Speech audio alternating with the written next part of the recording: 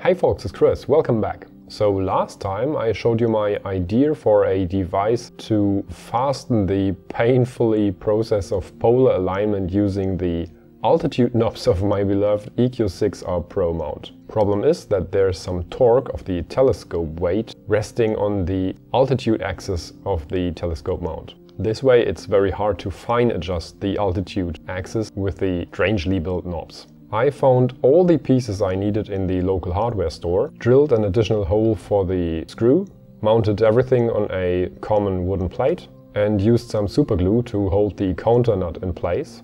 I figured that this fixation wouldn't carry any weight because the nut is pressed against the metal plate by the weight of the telescope. And then yeah, under $5 and half an hour later we are good to go.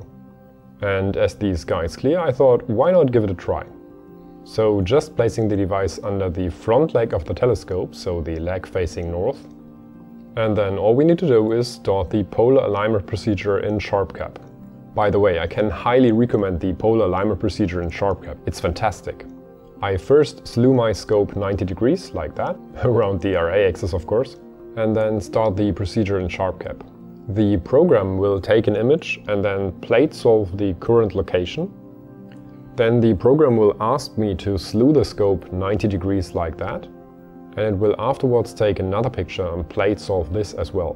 By plate solving, the program will know exactly where the north celestial pole is, and by comparing the two images, it will also know where my rotational axis of the telescope is. It will then show me the difference and ask me to realign the rotational axis of the telescope and the north celestial pole of the sky. As mentioned, adjusting the azimuth axis of the telescope is no problem. You just loosen one knob and then retighten the other one.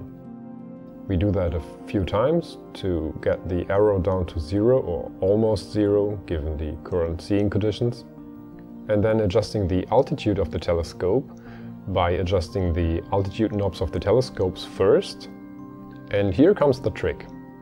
Normally it's very difficult to get a very precise adjustment of the altitude knobs and get the arrow down to almost 0. Because every fine movement of the knobs will cause a huge difference in the adjustment. And here comes our new device. Because of the fine screw and the length of the door hinge, we reduce the gear ratio, if you will. I don't know the exact factor, but as you see, the movements within the screw corresponds to arc seconds in our alignment. And yeah, that's pretty cool. With this new method we're easily able to get the arrow down to almost 0, and that very reliable and very quick.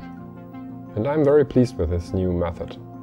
I let the gear run the entire night and I had no shifts in polar alignment whatsoever. I even found this section on the official SharpCap webpage. It quotes, "If the mount is on a pier, the pier mounting plate bolts can often give finer adjustments than the mount's own alt-azimuth adjustments."